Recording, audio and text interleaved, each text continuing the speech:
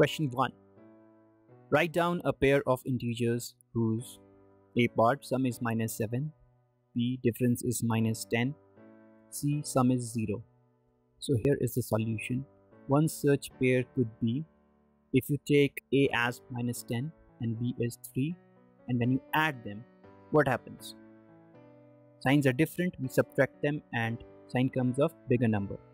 So subtraction leads to 7 and sign comes of greater number, that was here -10. B part, difference is -10. Now two numbers can be taken as -6 and 4. Now we have to subtract it, therefore minus sign came here. Since the signs are same, we add them and signs come of negative number only. So -10.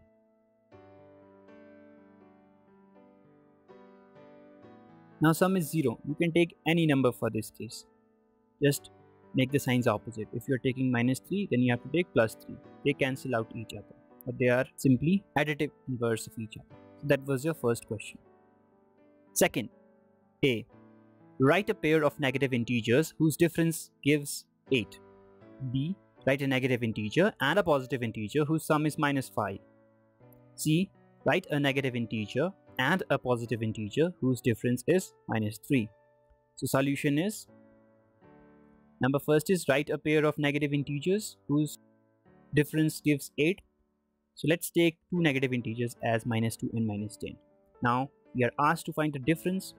So when you subtract it, therefore minus sign came here and we put -10 in bracket in order to simplify our calculation. Minus is plus, therefore -2 plus 8. We subtract it because signs are different and sign comes of greater number, that was plus, therefore +8 comes. Now B part, write a negative integer and a positive integer whose sum is -5. Now we are asked to find negative integer and positive integer. So let's take -6 and +1 as two negative integer and positive integer. Now whose sum? When we add it, signs are different, we subtract them actually and sign comes of greater number. Therefore 6 minus 1 is 5 and sign comes of greater number, that was minus in this case. Now write a negative integer and a positive integer whose difference is -3. Now we are asked to find the difference that we will subtract, and negative integer is -1 and positive integer is 2. So we have to subtract, therefore minus sign comes, and since the signs are same, we add them up. Therefore 3 and sign comes of negative number, therefore -3. This is your required answer, and that was your question number 2.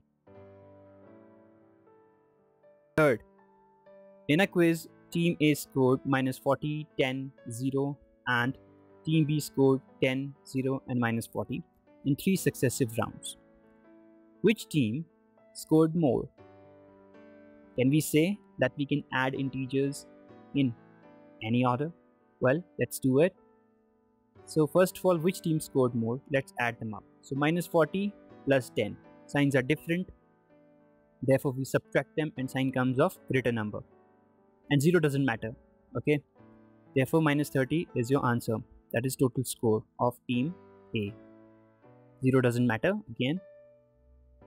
Now, if you see for the team B, scores are same, that is 10 and -40. Again the same thing, -30 comes. So scores of both the teams are same. Can we say that we can add integers in any order? Well, yes, we can say. Why? Because we have studied in this chapter that addition is commutative for integers.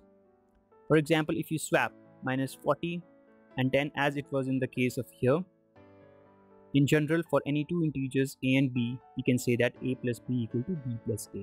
So it is commutative. Commutative is just changing their positions.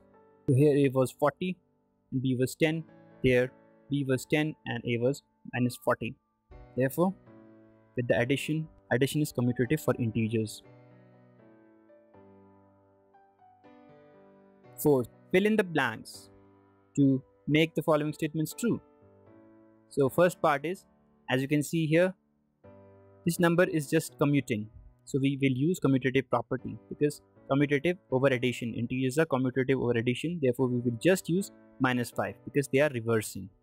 So here we are actually not calculating, we are using properties. This has to be kept in mind. Now here, what you see in left hand side is -53. What should be added to it? so we get the same number, while we have studied in this chapter that it is additive identity. So that is 0 for every integer.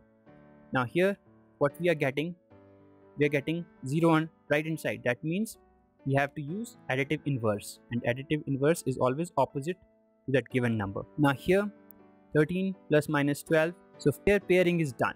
So you can say associative property over addition. First here last two pairs are arranged, here first two pairs are arranged. So only thing left here is 7, that is minus 7 to be very precise. So this is just we are using the properties, not doing actual calculation. Now here you can see in first left hand side the last two integers are bracketed, whereas right hand side first two. Now minus 3 is left, therefore we will use minus 3 because integers are associative over addition. That was your last question.